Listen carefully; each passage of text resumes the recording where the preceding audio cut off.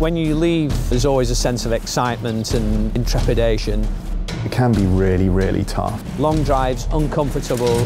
Do really grueling hikes, all sorts of illnesses we can encounter. You're in the middle of nowhere. Difficult terrain.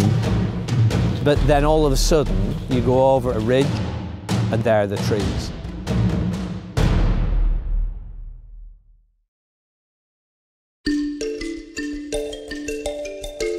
There may be as many as 70,000 species of plants that are not yet known to science. We like to represent as diverse a collection as possible. So how are we going to find them if we don't go looking for them? The idea of the plant hunter has been around for hundreds of years. But here at Kew, we have a really modern take on it. We always work in close collaboration with our partners overseas. And we're also deploying a whole range of new technologies, such as drones, remote sensing, to make the most of the opportunities we have in the field.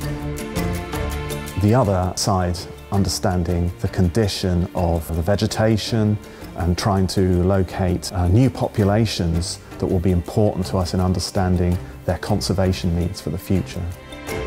There's maybe as many as 200 new species are described by Kew scientists every year.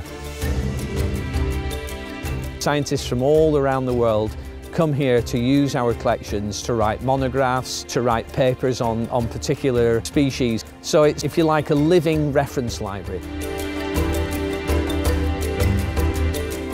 Calocedrus formosana, the Taiwanese incense cedar, it's a very rare tree in cultivation and in the wild.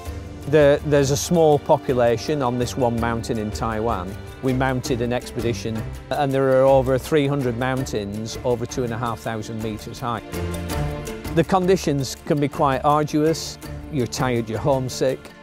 Can't tell you the elation and the amazing feeling when you see these and you just think, whatever that was worth the pain and every minute to find this tree. We collect the seeds, we dry them, we collect herbarium specimens that come back to the herbarium here at Kew. The Dioscorea deltoidea is a species of yam from India and the Himalayas. It's one of about 650 species of yam that are found worldwide, all across the tropics and into more temperate zones as well. It's a particularly interesting species because it has an underground rhizome, a branching structure, and that rhizome contains a lot of steroids. So people have been using Dioscorea deltoidea for a long time as a source of steroidal compounds, so to use as medicine. So the principal threats to species of yam: habitat loss, vegetation loss, climate change also for plants that are montane.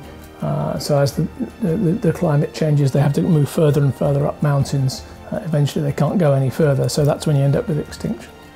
The example I generally talk about with yams is this species from South Africa. Like Dioscorea deltoidea, it contains steroids. When I visited the site where it occurs in 2011, we thought it had something like 5 years to carry on existing in the wild. Principally, it's now in our Millennium Seed Bank and in collections in South Africa. It is the most threatened yam in the world. It's critically endangered. We're doing what we can with colleagues in South Africa to try and conserve it. So Kew is absolutely rooted in its fieldworking history. It's why we have these amazing collections on which all our science rests. We can't stop here. We can't build everything we do on the specimens we have already. We have to keep looking. If we don't keep looking, we'll never know what we're missing.